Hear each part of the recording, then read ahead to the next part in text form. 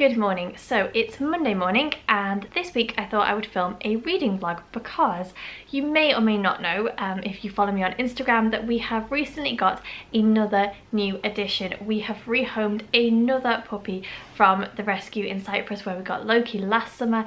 This time a beautiful tiny brindle girl that we have called Darcy, and she's settling in pretty well. She's much more timid than Loki was, so we're just taking it slowly. Luckily, Loki is very settled, so I think he is helping a lot. But in order to settle her, in order to toilet train her, I have got a week of annual leave and the kids are in school, so it's basically just me and the dogs in the house. And I thought, what else am I going to do other than a week of reading? And there are quite a few books that I want to get to. If you saw my summer TBR, you'll know some of them. At the moment, let me just pop my tea down. At the moment I am reading Assassin's Quest by Robin Hobb. This is a huge book. It's over 800 pages and I have about 300 left. It's the final book in the Farseer trilogy, which is the first trilogy set in Robin Hobb's realm of the Elderling, and I'm doing a reread of this. So this trilogy I have read before and this is a reread for me. I'm very much enjoying it. We're right at the point now where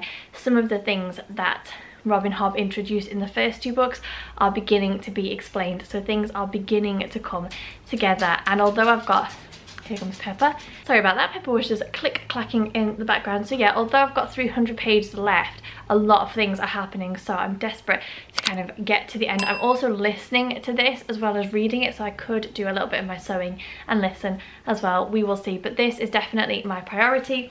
Then I would quite like to pick up Malibu Rising by Taylor Jenkins Reid. This is a much anticipated release for me. I don't normally buy hardbacks unless it's an author that I absolutely adore and I know that I'm going to want to read the book as soon as it's out.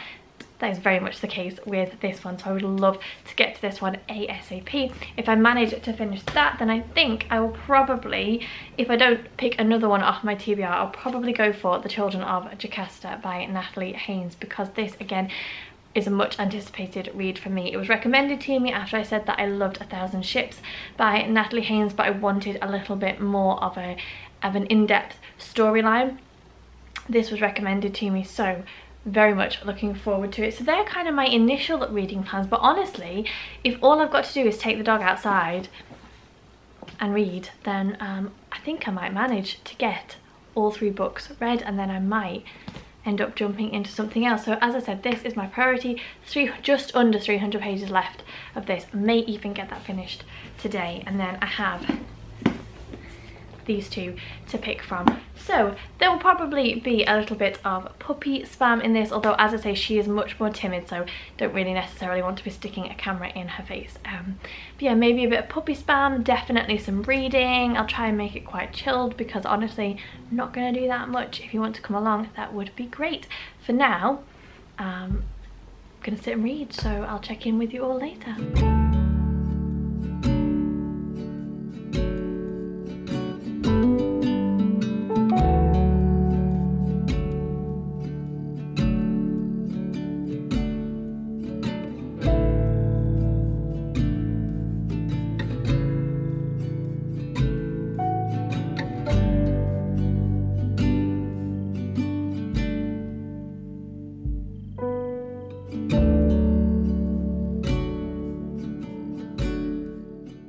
So it's just coming up to 1 o'clock. I have just filmed my summer TBR. I did a little bit of reading, just read my summer TBR. I'm now on page 655 of 837, so making some progress with Assassin's Quest. Honestly, hope to get this finished today, but time is running away from me.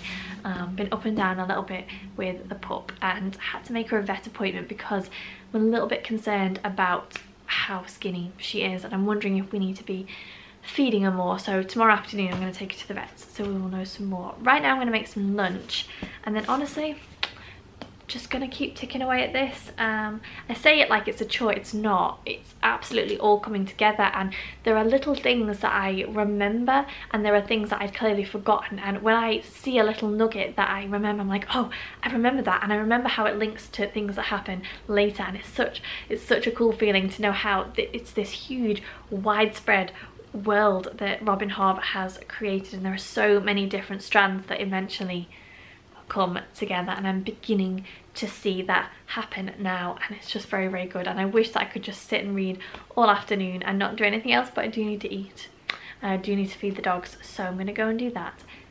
Then I'm gonna do some more reading.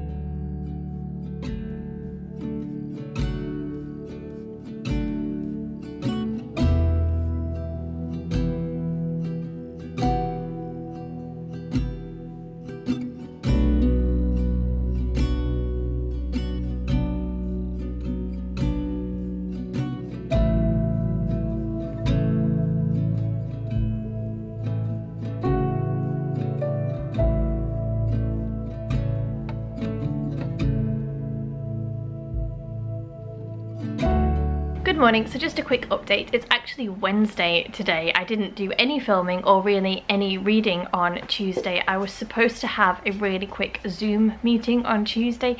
Even though I'm on annual leave, I'd agreed to go to it, and it was only supposed to be an hour, and it ended up being hours and hours long, and I was just exhausted by the end of it, so I really didn't do that much of anything, but I will film today and for the rest of the week, all being well. In terms of reading, I have literally got about 30 pages left of Assassin's Creed. I'm right at the end of this book. Thoroughly enjoying it, as I said before, really enjoying the way everything is starting to come together, and then I'm gonna probably finish this one and then pick up Malibu Rising by Taylor Jenkins Reid, because although I'm enjoying this, it is quite hefty and there is a lot of information to take in. There's a lot of world building that goes on, and Robin Hobb very much begins to set the scene for how the later books will play out, so there is just a lot going on. So I probably won't want to jump into something that takes a lot of my thought processes next, and I think Malibu Rising will just be perfect because I just really get on with Taylor Jenkins Reid's writing style. So that is all to say that I'm going to sit now and finish this book. It is so warm today. Normally I would end my clip by saying, and I'll make a cup of tea, but actually I think that would make me melt, so I'm not going to do that. Yeah, I'm just going to get on and finish. I cannot tell you how excited I am to be starting this. So excited.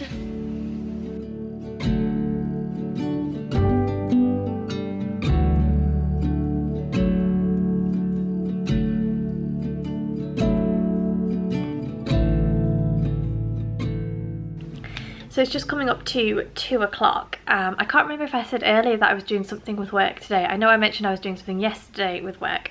I have just filmed or just recorded a soundbite for work for a radio advert that's going out for my work that I do with the food bank, and you would not think that I talk to camera or talk to a phone as a hobby day in, day out. Honestly, I was so nervous. My mouth was dry. The producer kept saying to me, just try and do it conversationally, just relax and do it like you're chatting, and I was like, I am trying, I'm not reading it, I'm trying, I'm just really, really nervous. I think because of what it is, and I'm aware that if I'm not concentrating on what I'm saying, I tend to go a lot, so I was trying very hard not to do that, and I don't know if they liked it. They kind of made me do it 3 or 4 times, and then they were like, okay, I think we've got enough.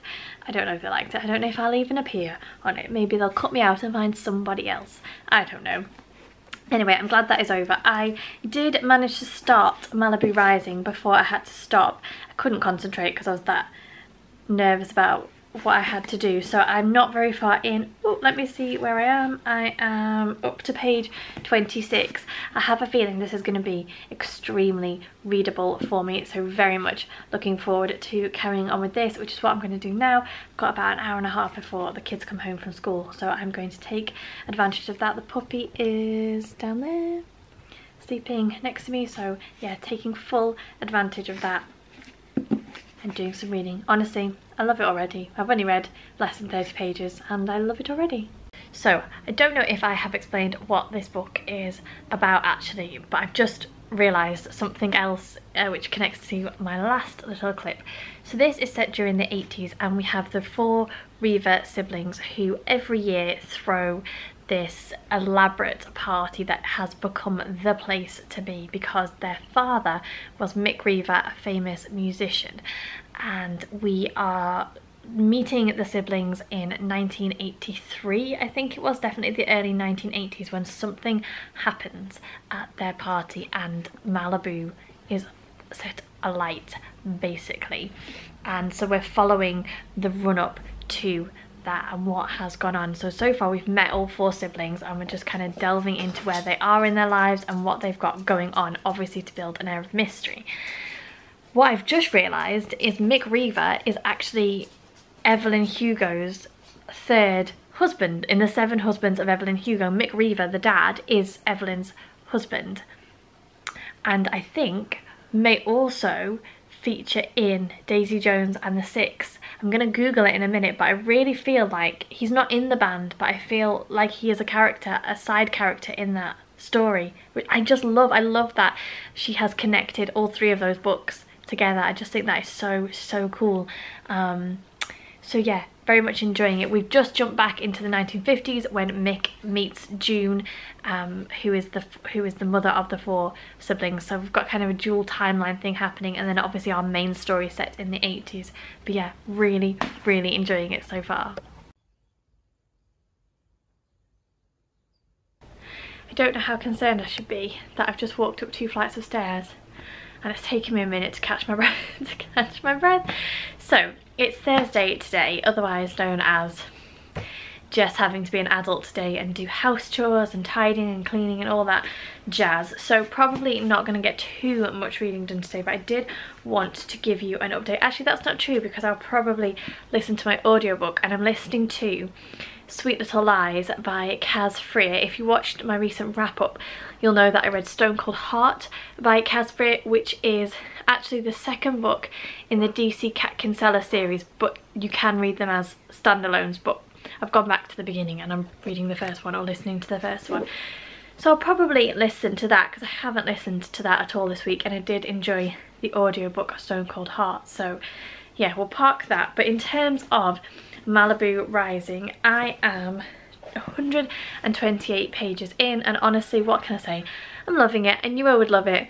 Obviously I don't know where the story is going to go, but in terms of the character development and just the setting that Taylor Jenkins Reid has created, she's done exactly what she did when I read Daisy Jones and when I read Evelyn Hugo, in that half the time I'm fighting the urge to Google and see if these people are real, because she just creates the setting so well.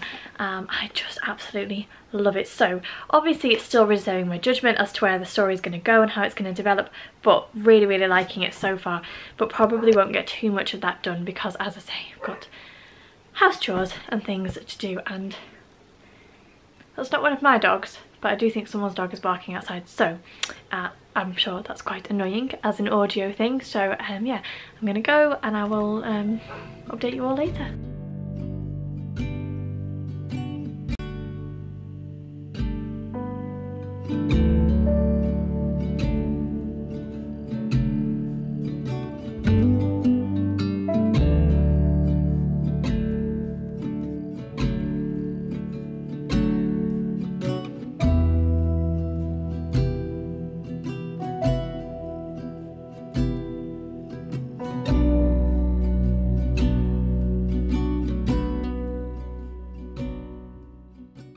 So it's Friday and I wanted to do a reading update.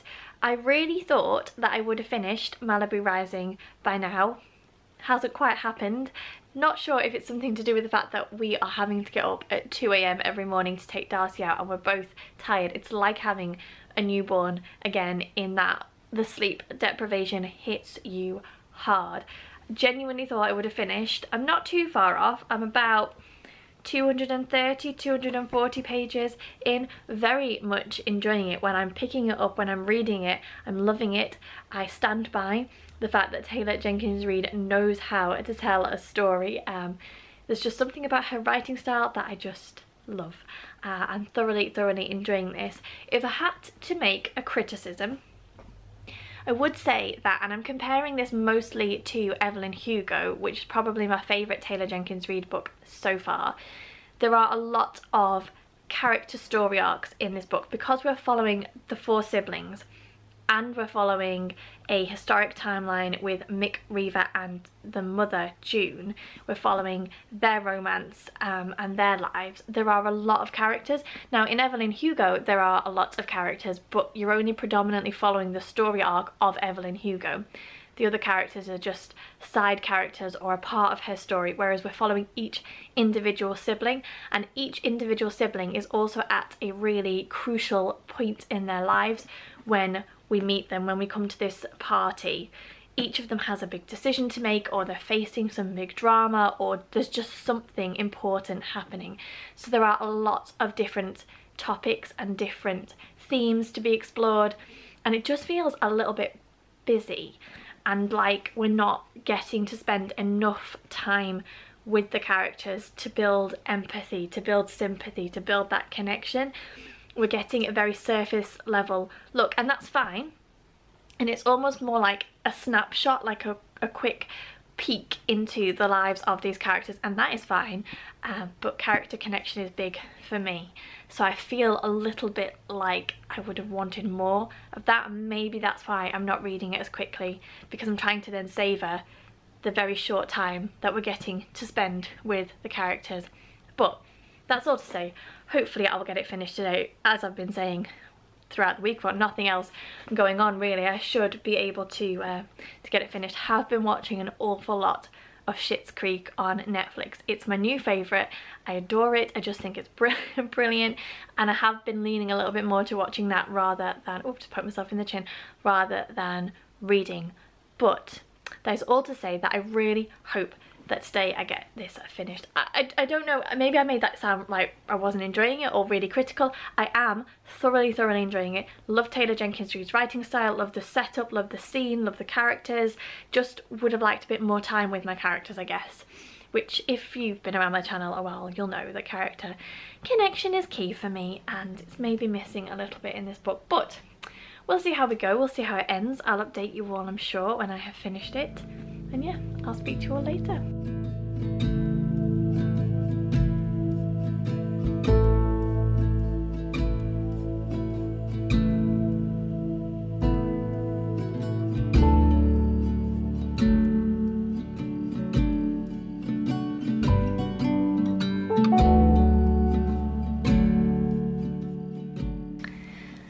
Here we come full circle. I'm back where I started this vlog, sitting on my sofa. So I have not long finished Malibu Rising. Honestly, don't have much more to add beyond what I said in the last clip. Really enjoyed it. Really love Taylor Jenkins Reid's ability to tell a story, love her setting, all of that, the whole kind of culture and glamour, and I just think she captures it so well. But I wish that we'd had a bit more time with our characters, or there had been fewer characters whose story arcs we were following. But honestly, it's still a 4.5 star read. I thoroughly enjoyed it, and I would highly recommend it if you like Taylor Jenkins Reid's books.